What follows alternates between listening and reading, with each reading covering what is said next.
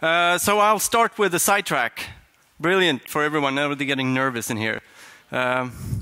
Because they asked me beforehand, show something you've never showed before. So I figured I'd show something completely new that's taken directly from the maker movement into my part of the maker movement. So does anybody know about Jay Silver?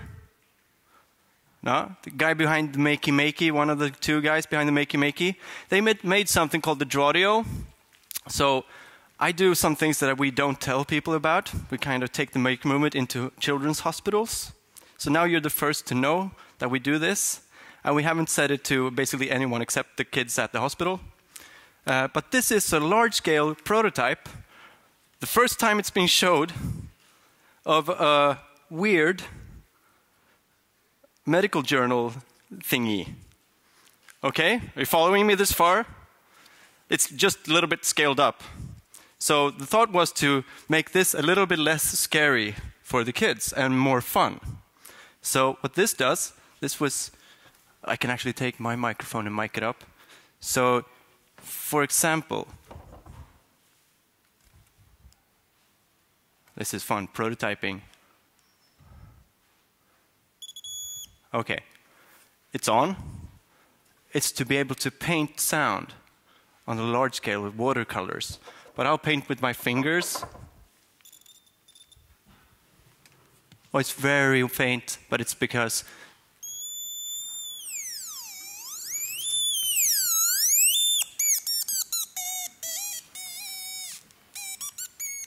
and this is drawn by Erik, 36 years old, when the primary target was making sound.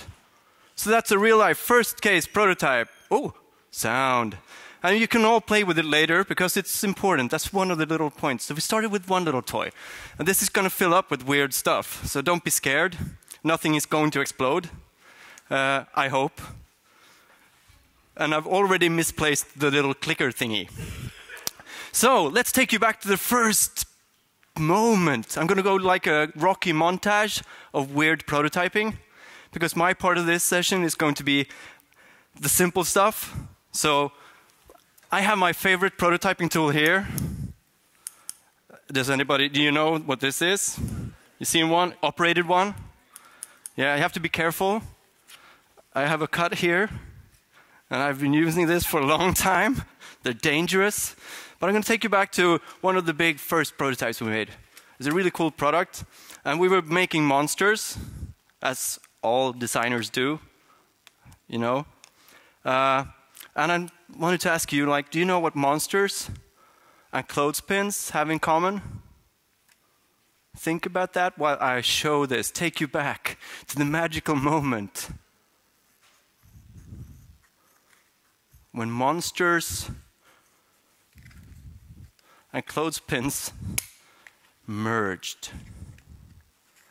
So we're making something that could bite stuff. Because basically, Creatables, we hacked productions.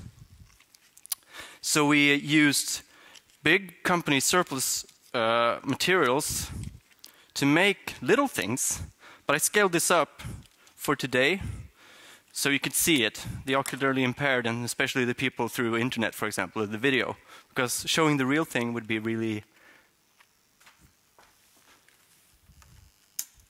weird.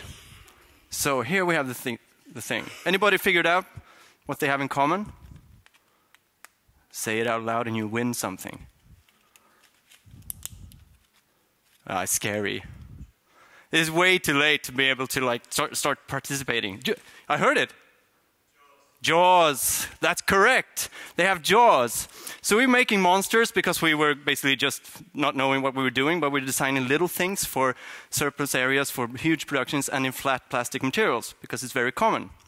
And in die cutting, for example, there's a lot of waste. So we figured, let's make something from this. So I was making like this little monster thingy that could like go around biting stuff. And all of a sudden whoa, this actually bites my hand pretty well. Like it's weird, and it doesn't hurt when I put it on. Like I click it on like that, I twist it off.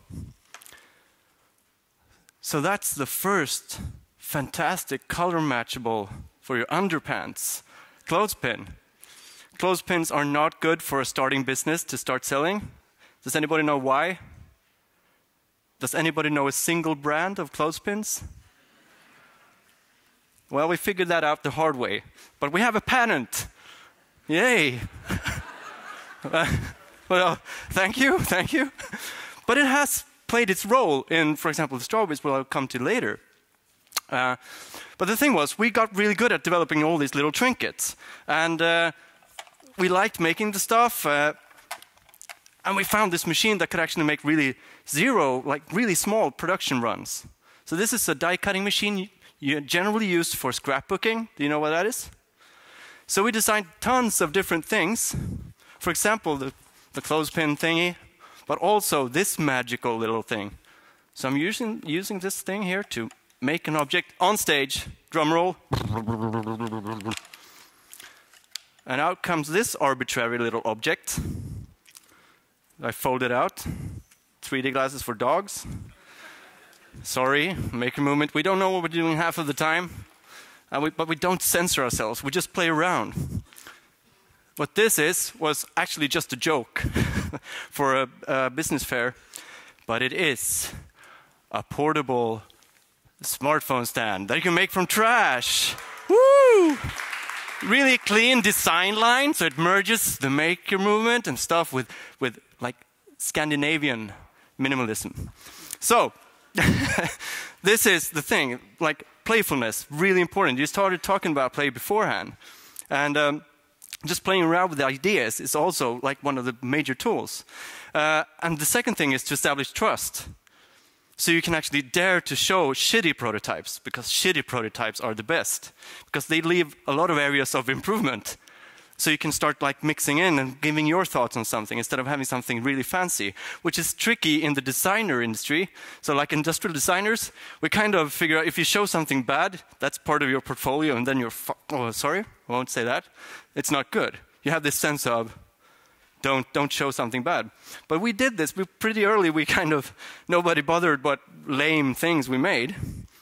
So this guy came over to me and showed, I think I have an idea for a bike accessory. And it was really floppy little thingy. And we developed the first prototype for this manual die cutting machine. So we invested a total of $100 plus $10 in materials, because we kind of bribed a factory to get this yellow waste with the $10 worth of cinnamon buns for the Friday fika, which is very common in Sweden. So it's a soft spot for factories. And so we made this, the Ass Saver, which also is a prototyping of naming and branding. That's a huge risk. Ass is actually offensive in other countries in Sweden. We say ass all the time. Sorry about that, but what is it? It's an emergency mud guard that's there when you need it and gone when you don't. And you know, it might seem ridiculous. These are like ridiculous things in the beginning. But it is actually, this is what finances everything we do now. The Ass Saver is global. It's completely nuts. We would never have thought this, but we had the immediacy, we had the stuff to make it from idea to a product in less than 2 weeks. And now, this is how we work with prototyping the next generation. We have gazillions of prototypes. Anyway, how does this correlate to all the other stuff? The red thread is not so obvious here. But the thing is, all these things made or laid the bed for the next project, which is the last one, which is very, very weird. But we were showing this. You know, the machine is nice. It can make the clothespin. So we were visiting India, and this is actually why I spoke about the clothespin. We visited India because everybody solar dries. So clothespins should be a really great thing. We're going to revolutionize India by just selling the idea, spreading these machines out, and they can churn them out from trash because they have a lot of waste. So we went there, and we gave away a machine to a school, and they never used it as a clothespin because turns out somebody's buying them clothespins. What they're not buying them is construction toys. So they started connecting these like this and building molecular structures and just playing with them in a way we didn't intend. So once again, they prototyped for us another use. of these little thingies. So I took this with me, and this is like, it took a year and a half, incubating, playing around, but I wanted to make a construction toy and do something in that industry. Because I would love to do something with education and toys that can actually educate kids. And then this random TV show showed, I think it was a hula hoop, a big hula hoop, you know, these ones. And how wide it could become and spread and lock over something flat. And I figured, oh, we have flat materials. Let's make something that we can click together with these flat surfaces and a round hole and just dimension the muscle of this thing. So I sat down with my computer and designed a thing, which does not really show that well. Here it is. Can you see it? Wow. Magnificent. And tiny. This is a construction toy, and we chose to give it away. So it's an open source system. We didn't know how good it was when we did that. So, but we launched a Kickstarter with some videos and some stuff. And how does it work? So this is what we described in the video. So I'm going to take you back to the magical moment when we made the video. Sorry. Yeah. You take the little thingy. We didn't have a name when we started, but you put the other thingy in another straw, and now you have 2 straws that look like drumsticks. This is almost like, wow, already. But there's a big reveal. The same thingy connects to the other thingies with a little, oh, did you hear that? That's design. Oh no, I killed it with my fingers. Oh yeah, wow. So you snap them together, and then we got this stick. Wow, a mechanical flexi thingy, wand. And then you can lock it to any angle you choose, which I didn't design that. It was just an arbitrary thing. So now we've got a friction lock, and now we've got this stick. So what does it do? Well, it lets you prototype just about everything. So I'm going to go run very fast through weird, flexible constructions, like this. Yay! Or learn by reverse engineering common household objects, like the little lamp here, you see in the Pixar thing. So you just copy things, and by copying things, you understand how they work. And then you can morph objects in 3D space. So you can try out and actually start manipulating objects that you shouldn't be able to manipulate. Which turns into, now it's an architecture investigation thingy. And you can also make weird Mobius stuff. So we didn't know what we were doing, but we're going to jump into a nice little thing. The last 3 points I have. It connects cardboard. It does all kinds of stuff. It connects to Lego Mindstorm, so you can prototype mechanical solutions with robots. We didn't design that. We were just playing. So, what I want you to take with you is a little tip. Trust, immediacy, apply your ideas. If you can create that place where you can actually trust, show your things, make things, and start playing, you'll end up weird places, like the poster boys for Vimeo and their new TV ads. So thank you for listening, and hope to see you tomorrow. We're going to have a little playground with the strawberries. Thank you so much.